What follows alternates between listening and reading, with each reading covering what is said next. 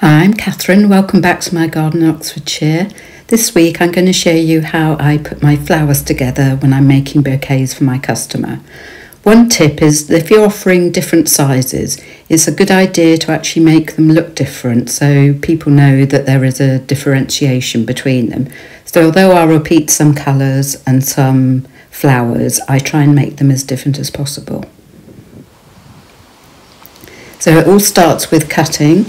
I like to leave at least 12 hours for a good long soak in cool water in a shady place. Here I'm picking these ranunculus, which have been in my greenhouse, but now I've brought them out so they get a good amount of light. And as you can see, they've got nice long stems. And I'm stripping the foliage as I go.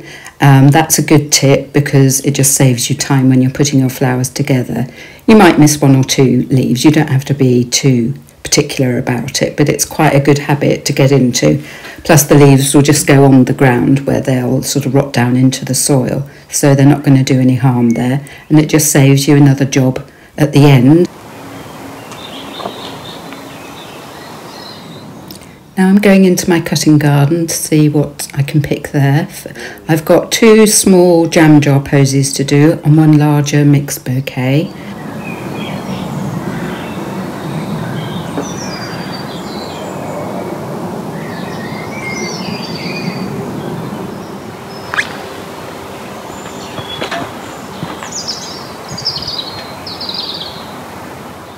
So I'm going to cut some, I've got some dark red wallflowers which are hard to see. I grow through this mesh because it helps to keep the stems tall, and it does make it a little bit awkward when you're cutting shorter things. But on the whole it's a good idea because you want long straight stems. The longer the better really. So again I'm stripping off the leaves and I'm putting them into cool fresh water. It's a good idea to keep your flower buckets as sterile as possible because any bacteria that gets in is going to shorten the length of your flower.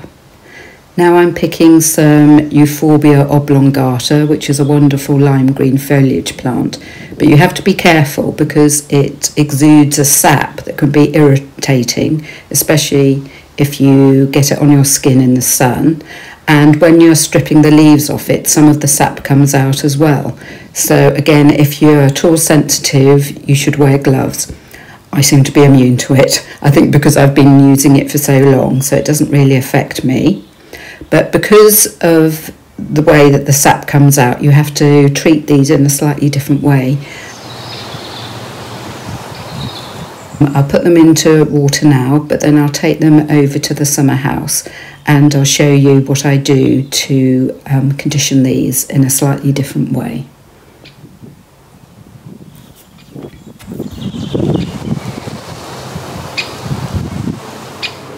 I have a kettle, an old kettle in my summer house, and I'm just boiling up some water.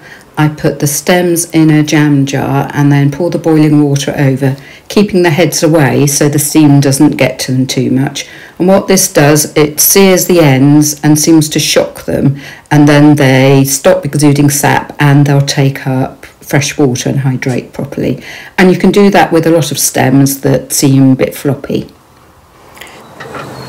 I'm now getting ready to make my bouquets, and this is some of the other foliage that I already picked. I foraged for some of it and I'll go through and tell you what it is.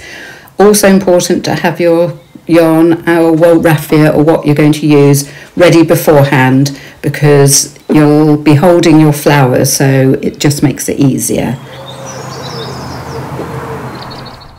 I've picked up one of the ranunculus and now I'm adding in some blue alkanet and some cow parsley. These are both plants that grow wild here in the UK, and I've conditioned those in the same way with the boiling water. As I say, if you've got more delicate, almost floppy things and you use that treatment on them, it's amazing. And you can even do it if something's already started to droop in the vase. It's always worth a try. And it seems to shock the plant into taking up more fresh water and hydrating it, so you get a more rigid stem. And the other thing that's important is that as I'm holding the bunch, I'm turning it round a little bit with each stem that I add, and that way you get an even bouquet at the end. I don't stick exactly to that. Sometimes I have an afterthought and put something else in. And the whole process, I find, is you're kind of editing as you go along. If I was making a lot of bouquets, you do it in a more regimented fashion. So you have each type of plant in front of you, and then you can make a lot of bouquets. I never make very many in one go, so I do it like this, and I really enjoy it. I enjoy the selection process. It's good to have the filler flower, which is what the cow parsley does. It gives you a sort of light airiness that makes everything sort of look more alive. And I like to use a lot of foliage, as well as the blue alkanet, which has got this, as I say, this lovely blue flower. It's also got really interesting big leaves, and that's another important thing. I think you want to contrast the size of the different forms you're using. So the cow parsley is very delicate, but some of the foliage, like the young sycamore stems I'm using, has got a deeper and sort of darker, denser look to it, and that gives you a nice balance. So as you can see, I'm working round and moving it. I sometimes put it in my other hand as it gets bigger, and I'm trying not to use too many different things. I suppose I use about 6 or 7 different types of flower in a bouquet, but I use quite a lot of each one. Occasionally I'll have a more prominent focal flower, and I might only have a couple of those, but I always blend in the colour. I suppose that's my favourite thing about it, is the use of colour, because I'm an artist as well.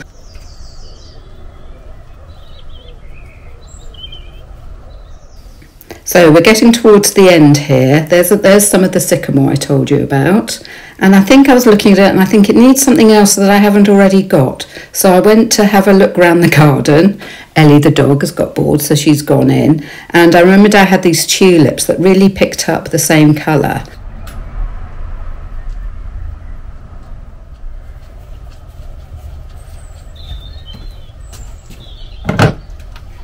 See, it's got the dark red that repeats the ranunculus, but it's also got a little bit of yellow on the edge of the petals, which is a lovely contrast. Also, they're very graceful and have a bit of a bend in them, which gives a lovely flowing feel to the bouquet. You couldn't do this with all flowers. Some of them need to be conditioned for several hours, but I've done this with tulips before and I've tested it out, and it doesn't seem to affect the lifespan in a vase. Now that the bouquet is finished, I tie either raffia or a bit of string round it. It's quite tricky sometimes doing this one-handed, but I've got better at it. And once I've got the first loop round, I usually find I can sort of hang it down and tie it. So that's my finished bouquet. And it's got a very loose, naturalistic feel, because that's what I like to do. And the customer I'm making it for particularly asked. It's for her mother, who says she doesn't like getting the ones from Marks and Spencer's because they're flown in from all over the world. And just to show you that I did use those wallflowers in with another little arrangement that I did with some bluebells and some cowslips and the cerinthe that has been an ongoing story on my channel. You can go back and see how I grew that. So I hope you've enjoyed a little insight. I'm not a trained florist, but these are the tips and tricks that I like to use. So here are all the 3 bouquets that I made during this session. And I don't usually have very many to do in one time, so I can really take my time over it and enjoy it. Thank you so much for watching. Please like and subscribe, and join me again soon in my garden.